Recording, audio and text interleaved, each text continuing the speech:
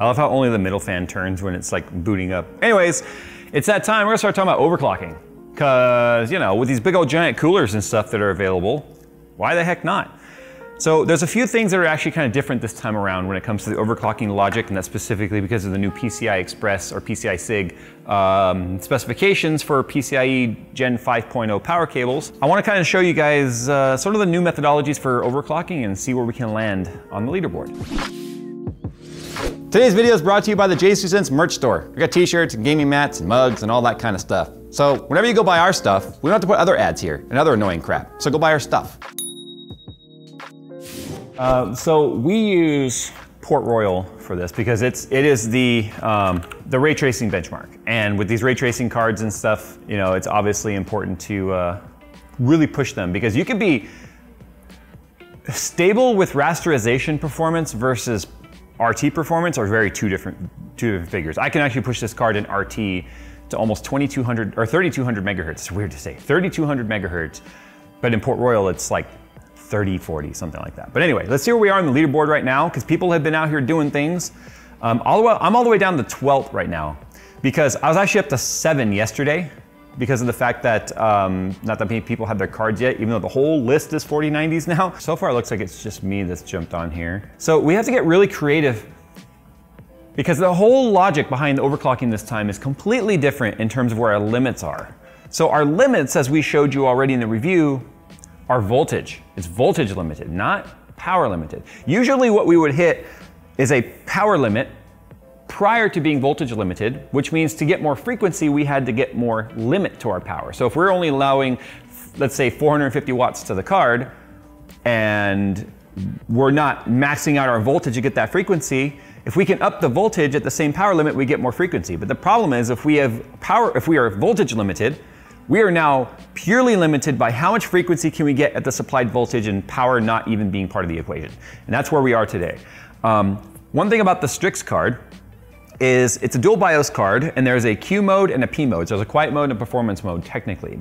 But the difference on this card now is the performance mode also unlocks 600 watt max power draw. On the standard BIOS or the Q BIOS, which would technically was quiet, it's a 500 watt.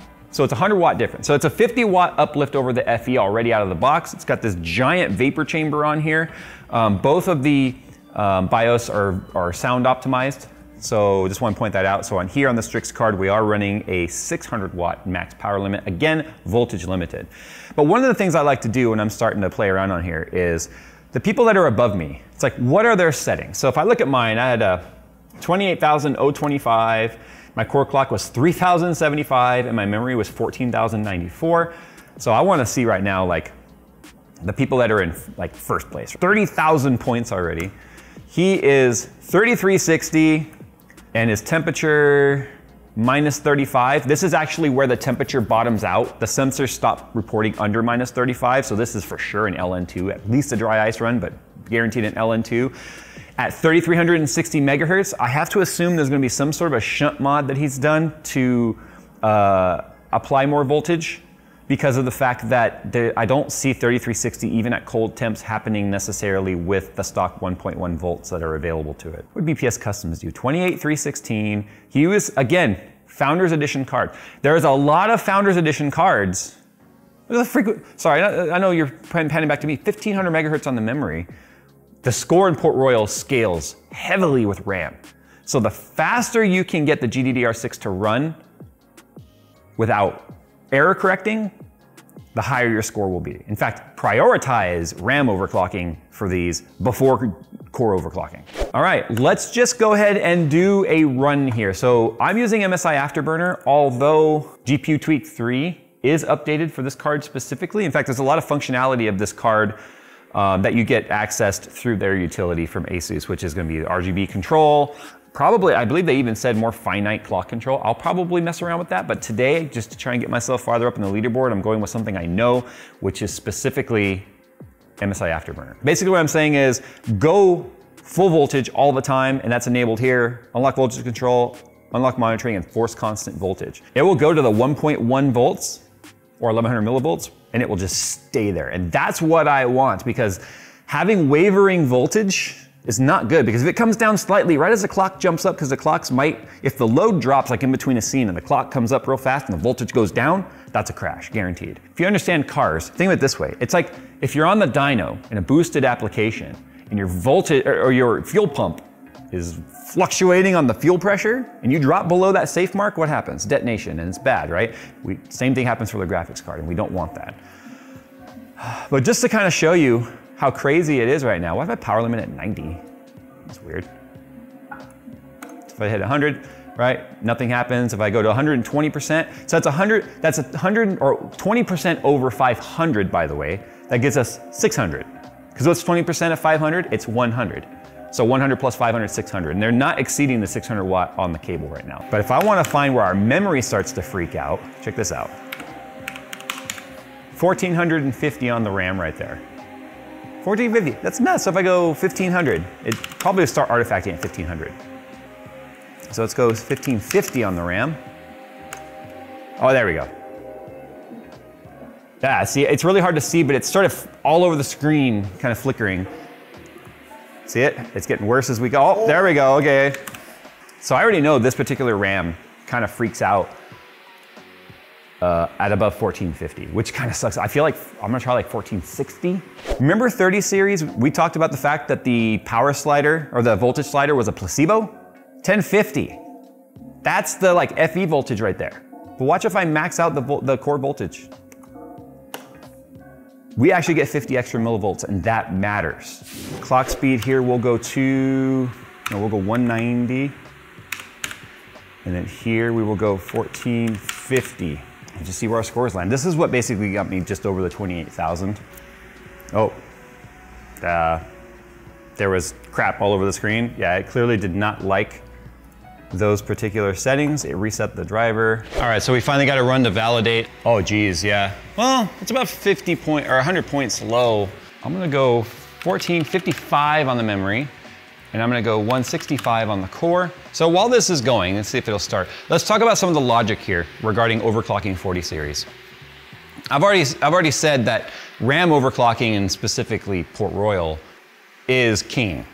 The highest RAM clock that you can get without it having to error correct will get you the biggest improvements in score. So my approach to this, and the people that are above me may be doing this entirely differently, but my approach to this is max out the RAM, then start pulling up the core clock as far as you can and find where it's no longer stable. Because when I found maxing out the core clock and then bringing up the RAM and having the RAM overall stop at a lower number was not getting me these scores. So RAM was king. All of this, though, at the end of the day, is very minimal on your actual gaming impact. It's like drag racing graphics cards. Like, how fast can you go? Why? Well, why not? I feel like some of the other things I'll need to explore here are repasting. Steve recently showed that with the contact paper that a lot of the mounts are crooked. Not by crooked, I mean there's more pressure on one side than the other, and you know with L and 2 overclocking, that's a death sentence for getting any sort of stability. Okay, so that just passed. But you can see we are not gaining anything. So I bet you the 1455 was negligible, where nothing happened. And the 165 may not have actually gotten us another, oh, we got one bin. So we went from that previous run right there at 3030, starts at 3060 to a 3045. So I'm gonna go 175 now, but I'm kind of starting to feel like this card at its current temperatures is sort of maxed out. Because you can find too, by keeping the card colder with the same settings, sometimes get you a better score. Even though you can see the core clock isn't fluctuating, it does somehow scale to a better overall performance. Probably on the memory side, honestly. Because the colder we can keep the memory, the better it will perform. Okay, see, we gained 10 points. If I look here, we might actually be error correcting on the memory. Okay. We are chicken walking our way up. Vince would be so disappointed. I'm gonna save these settings where they are. It's a plus 190 on the core, plus 1,450 on the RAM. And if I save that, it means I can just pick up right where I left off.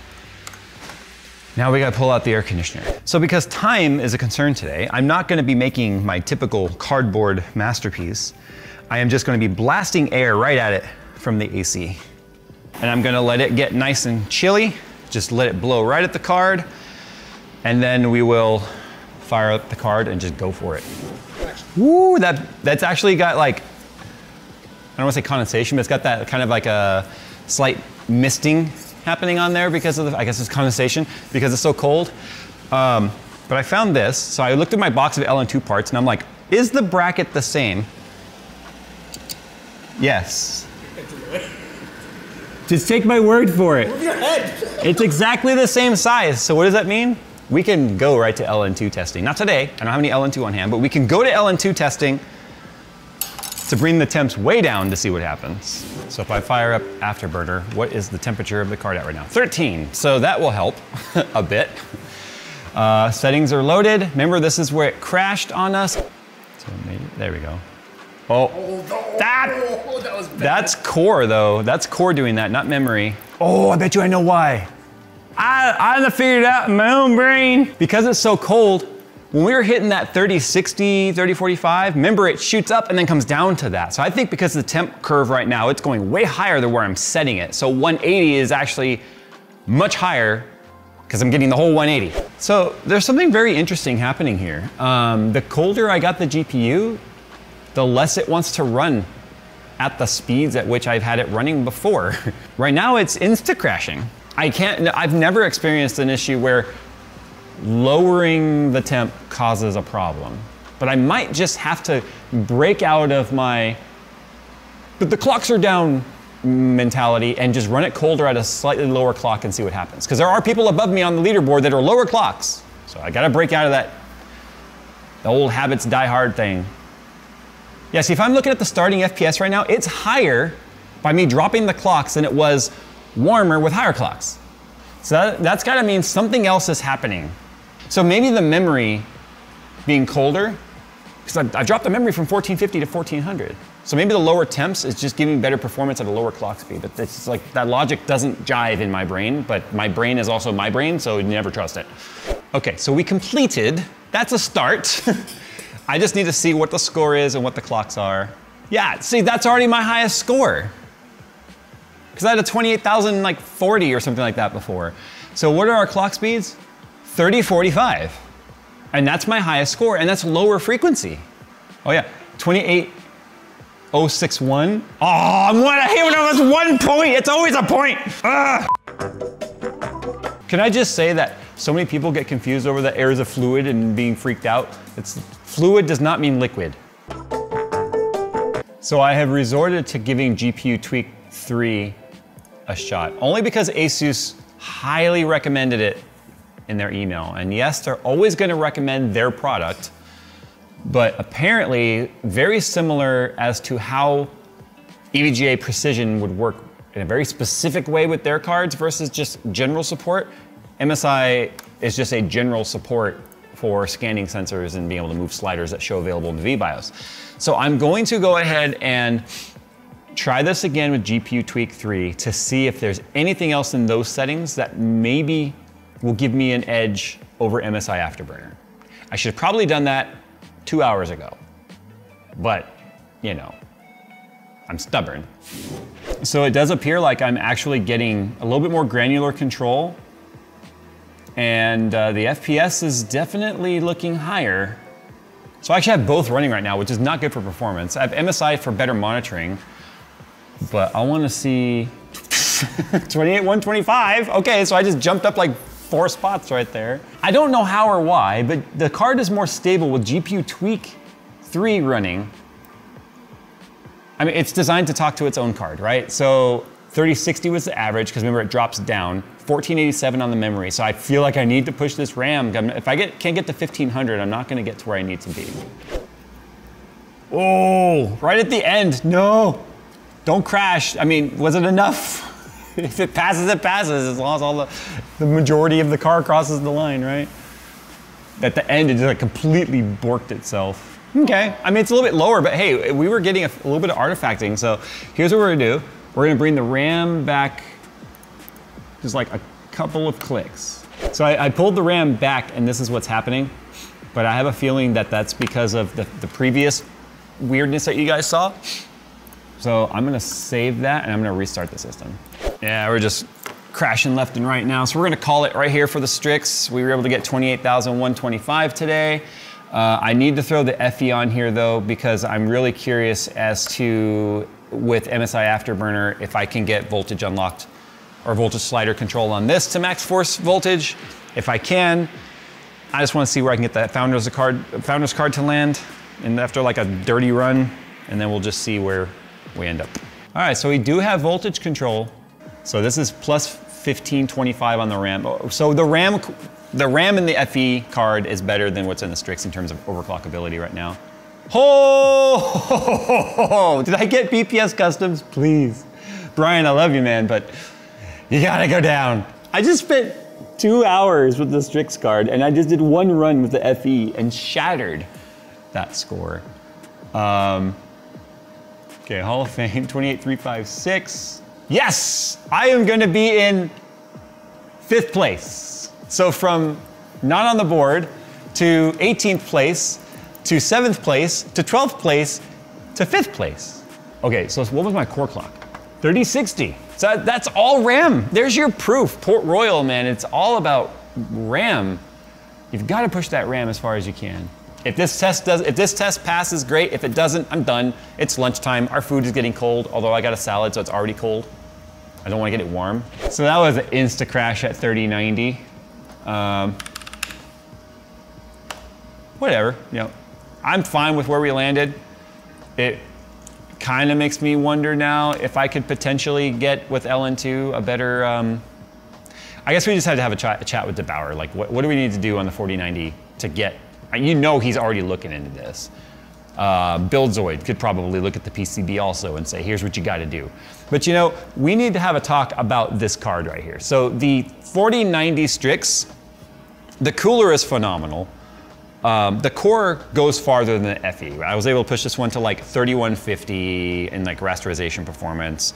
But the RAM doesn't overclock as far as what it does on the FE. We do know the FE cards are binned. We do know that they use like the highest quality RAM. I think they're using like SK Hynix or something. I haven't taken the cooler off, I'm not entirely sure. Yeah, see, look at this. This is not, that's not working. So I'm gonna stop it there. I got it on the board. I'm happy with where we are. If you're not overclocking, you don't care about the leaderboard stuff that we're all playing around with, this is a $400 more card than that one. A lot of people don't like the red and the blue. Like, I've asked people not to put color on their cards, and ROG's like, hey, you know what? We're gonna put both. We're gonna put 180 contrast colors. What do you think about that? Well, I think it's a fantastic card, because there's 3 120mm fans on it. But in terms of just performance, unless you're pushing it, it may not necessarily be worth it. So the FE card is, as of right now, the smallest card you can get. And, ooh, that is chilly. I think, you know, maybe save your money. Save the $400 and buy a CPU with it. All right. AC. Or an air conditioner to get it colder. But there you go, guys. Overclocking. You know other YouTubers are gonna get on the board besides BPS Customs. Sorry, buddy, had to take your spot, but there's plenty of headroom right there for you to take it back. Let the wars begin.